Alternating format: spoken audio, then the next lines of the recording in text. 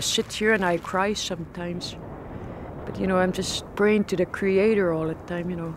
Make things better for us out here. That's all I ask. Let's go back home. That's all I'm asking.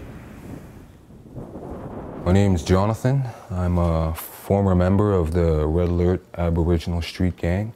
I basically got involved in a gang when I moved to Edmonton back in the late 90s. Ended up in the Edmonton Remand Center, and from there quickly ended up racking up a lot of serious charges that landed me in the Edmonton institution. In total, I spent 5.5 years at the Edmonton institution. I was 20 years old when I went in, and I was maybe 160 pounds soaking wet.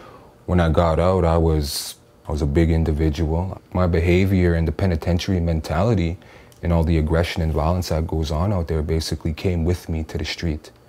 And I terrorized my community through the 90s, and it was just a cycle that had to stop somewhere, or else I would end up doing a life sentence or shot and killed. There was a lot of money back in the 90s and stuff. There was a lot of oil royalties and stuff like that. So a lot of the major gangs like the IPs, the RAs, and the Warriors saw that basically as an opportunity to come out here and to make a lot of money. And that's basically what they did. And now, 10 years later, there's shootings almost on a regular basis. There's a baby getting shot. There's houses, people getting hit, drive-by shootings, people getting stabbed, people getting killed. The saying is not babies having babies out here. It's basically babies killing babies.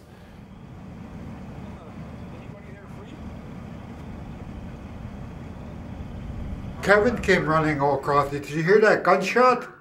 And then my granddaughter was sitting here, and I went and looked at him. I was wondering why it really went quiet and pale. Yeah, I went and looked at him. Shit, he already got shot right on the stomach, chest. Yeah, right there. See, it happened right here. Asia is good. She's recovered well and quickly. We're just sitting down, eating, sitting down, having supper. It's still kind of a blur, and I still really don't like going through it. I was just next door, and they phoned me and they told me, "Oh, your daughter's been shot."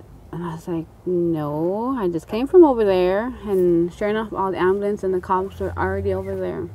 I don't want Asia to remember any of it, so I'm just playing it like she's at home and nothing happened. And hopefully that she won't remember any of this.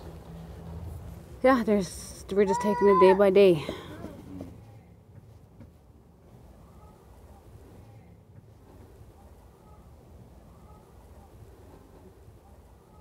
This community here has started in the last month to clean up, take back what belongs to them. As a lot of the houses are covered with graffiti.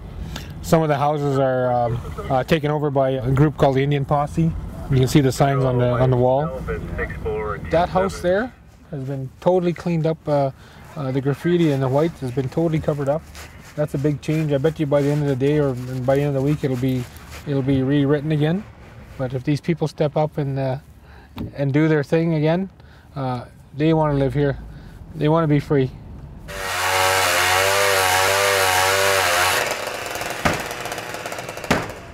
I'm Genevieve Rabbit, and we're working in Hobbema. We're taking down these burnt down houses. We have to take down 29. We already took down 4, so we're working for 11 weeks. I have 2 boys. They're 2 and 4 months. I want to see a better community so they could be raised up, not to be in gangs or anything, or drugs or those bad stuff that's going around. I'm gonna try to make a change, clean up this community, and try to clean up the act on other people. See if they see us working out here and try to make a change, I hope they have a change in their heart and try to do something for the community and for their kids, so they could have a better place to grow up in. I think when your community looks decent, you feel good about where you live. Hopefully play a part in having pride in where you live and who you are. That's important to people. This is the newer town side. We call these the enclaves. We have a lot of shootings in this area here. They shoot and run into different houses. We've been pretty lucky here where people call and report that they see this going on now and advise us where people are going. I think we had to really, really hit rock bottom, and to me, this is it. This was it.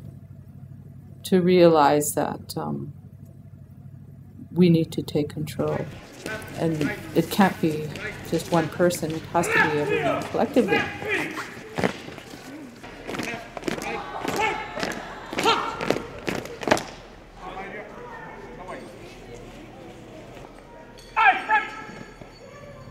To revitalize the culture and the traditions. The ones that we need to look at are the young people now. That's where our energy should be. The ones who are from birth, during the formative years to 12 years old.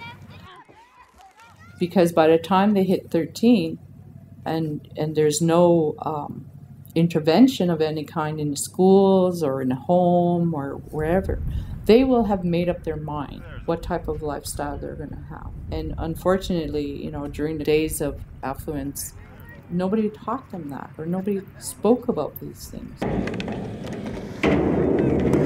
They're spiritually hungry, they're emotionally hungry because they haven't been nurtured the way they should have been, rather than the TV and the fancy toys. It doesn't give you anything. They have that emptiness. I've talked to a few of the young people that have come through our offices here. And all I can do is encourage and provide what I can to fulfill a little of what they need. It's sad. We want our children back. That's what I said, our youth. We want them back. We want them to come back home. They're lost. That's what it is. They're just hurting, these gang members. They're hurting, I know. It's an uphill struggle. It's not going to happen overnight. It's going to take some serious time to really deal with the problems out here.